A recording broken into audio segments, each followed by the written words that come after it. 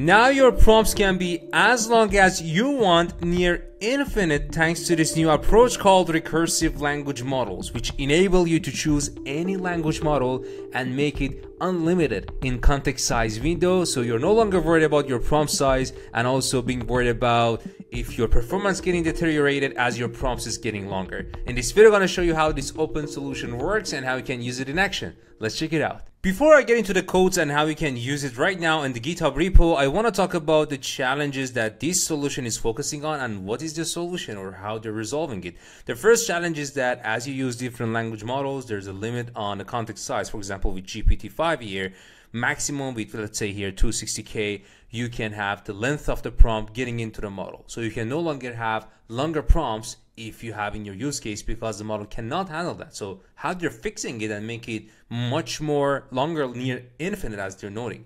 Second, when we're using longer prompts with language models, we have seen across almost all the models that their performance is getting worse. So it's better to keep your prompts smaller so you can keep the performance of the language model. But obviously sometimes our prompts are long enough, I cannot make it smaller. And if it's long, unfortunately, you're going to lose some performance. So check this actually chart they're showcasing.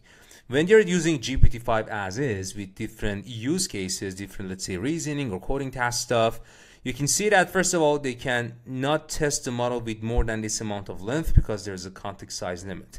And second, as they are increasing the size from, let's say, 8K token all the way to 260 or 262, the performance score is getting worse. And there's a significant drop after 33K token.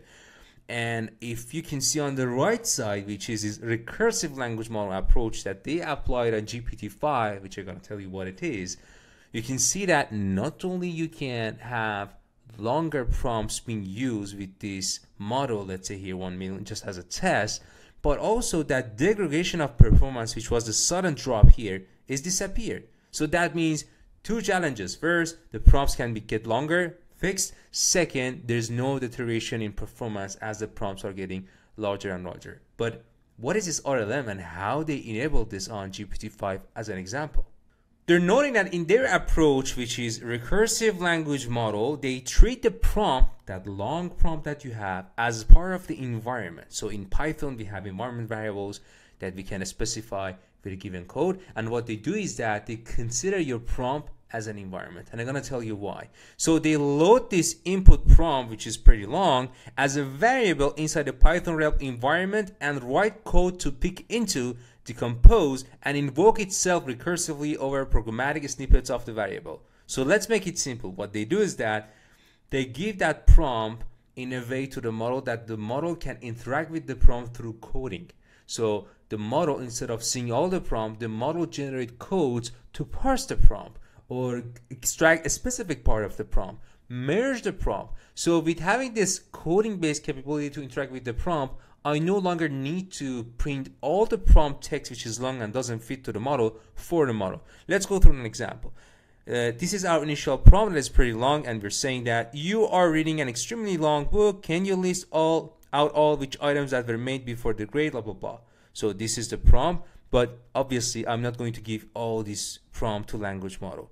I'm gonna let LLM approach handle this. So how it works, they're gonna give some system prompt, which I'm gonna tell you what that system prompt is, to the language model and tell that, hey, there is a prompt. You're not going to see all of that. It's pretty long, but you can code to interact with it, and here's the query. So what language model does, it generates some code. You can see that the language model decided to split that prompt to two parts based on the keyword called chapter, because maybe somewhere in the prompt we were talking about chapter 1 and 2, so it knows that, okay, I need to split that prompt to two chapters, and then for each chapter it calls the LLM separately. Now the prompt is almost half, and then after that the final answer should be merged based on multiple subcalls to the language model.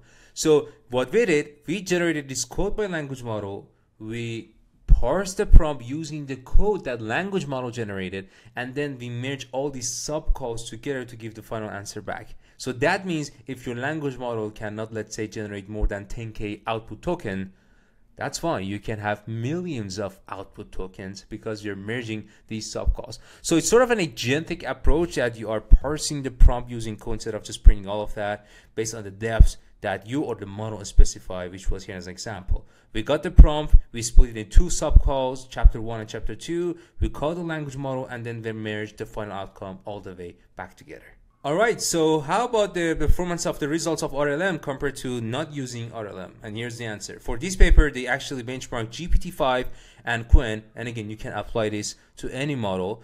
And you can see that they apply that for different tasks, let's say code, question, answer, browse, and OO long with pairs, which is a little bit more complex.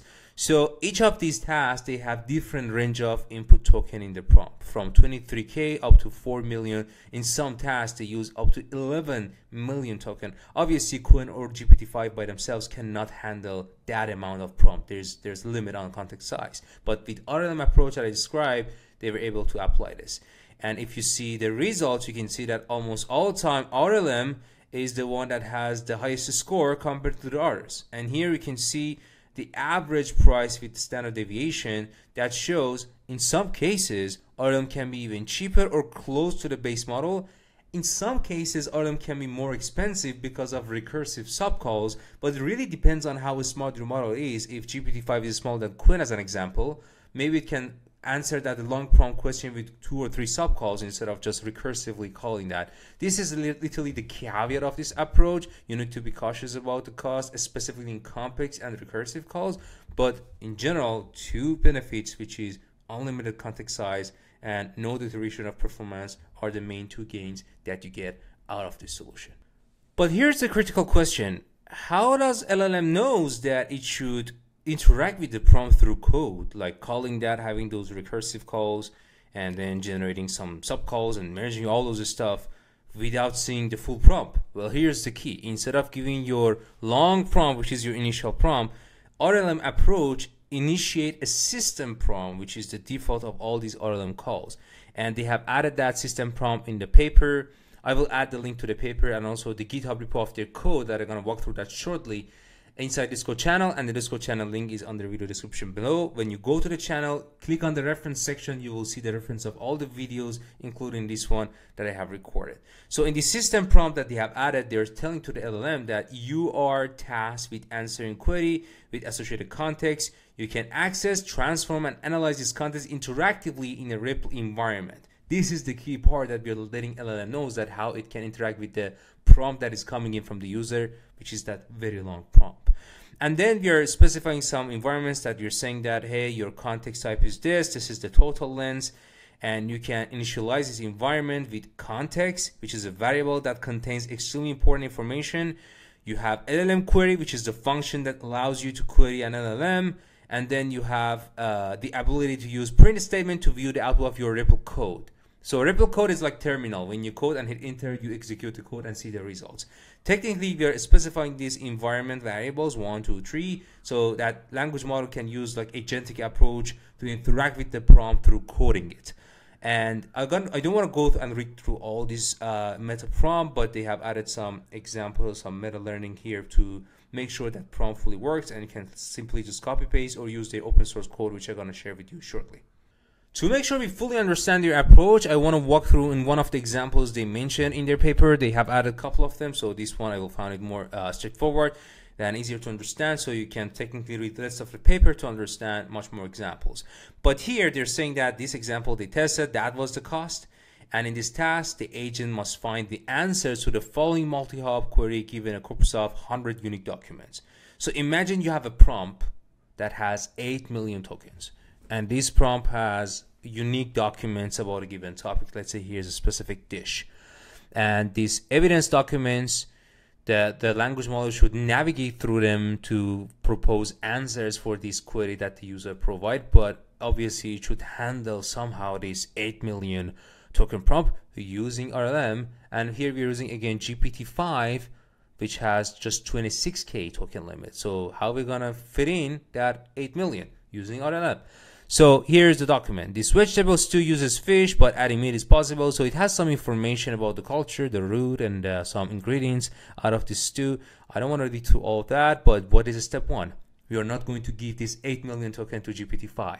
We are giving that meta prompt that I just talked about, so the LLM can interact with this prompt through code. Now, GPT-5 first decided to probe at the 100 token document list with regex queries. So this is a code that GPT-5 generate using regex to filter out some part of the prompt to make some sub calls to language model. It has some priors about these events as shown from its particular choice of word it looks for, which you want to check that in the code. But it also looks for specific keywords in the prompt, like beauty, pageants, and festivals. So based on the question that you ask, it's gonna filter the prompt based on these keywords. How? Using this code that GPT-5 generated. So you can see that it is searching for some keywords and using regex and the keywords, it tried to create some chunks out of that 8 million initial prompt that we had. Then after running its regex queries, the root LM finds an interesting snippet on the chunk at index 6. So assume that index 6, which was in specific chunks after this code, got some really informative information. So it launches recursive language model calls over this snippet to look for the information relevant to the original query. So that recursive approach getting it generated right now. The LLM is able to both store this information in a variable answer 6 as well as print this information out for the root LM to see. So as soon as we call these recursive calls, we save these intermediate results somewhere, so later on we can use it for another call or merge them at the end. The sub LM calls find the answers likely Maria Del Macchio based on, again, what was the query about, and it stores the information back to the root language model's environment. So you can see that now we have this query information and the response is getting batched based on these sub calls. And then step 3, after checking the information above, the root LM reasons that it has enough information to answer the query. The root LM chooses to check the answer again with 2 additional recursive LM calls to confirm that its answer aligns with its check. Finally, the root LM returns its final answer, which is the correct one. So you could see that with these multiple codes that the language model was generating, it was parsing the prompt multiple times to get the final answer back, regardless of how big was the prompt. And at the same time, because we didn't fit in 8 million token, each chunk that we parsed was, let's say, 10K or 20K. So we are in the golden ratio of the context size of the given language model, that we never lose the performance because of that lengthy prompt. So we got the highest performance of the model without hitting the token limit. And some good news, if you want to test a solution, you don't need to code what I just explained because they have released the open source GitHub repo of LLM. I'll add again the link of this GitHub repo to the Discord channel in video description below. But what they're providing is that a nice way that you can quickly install this package. As soon as you install, there's a quick start. You can check that Python code, or we're just importing RLM with the backend as of now, OpenAI, with providing your OpenAI key. You can then start actually asking your question, whatever long prompt that you have, and that recursive approach get generated on backend as using RLM. Obviously, you need to also choose your model name here from OpenAI, which is GPT-5 Nano was chosen as an example. Lastly, the nice option they provide is that if you want to visualize the traces of these recursive language model approach, you can enable that with actually initializing this visualizer with npm run dev under this path.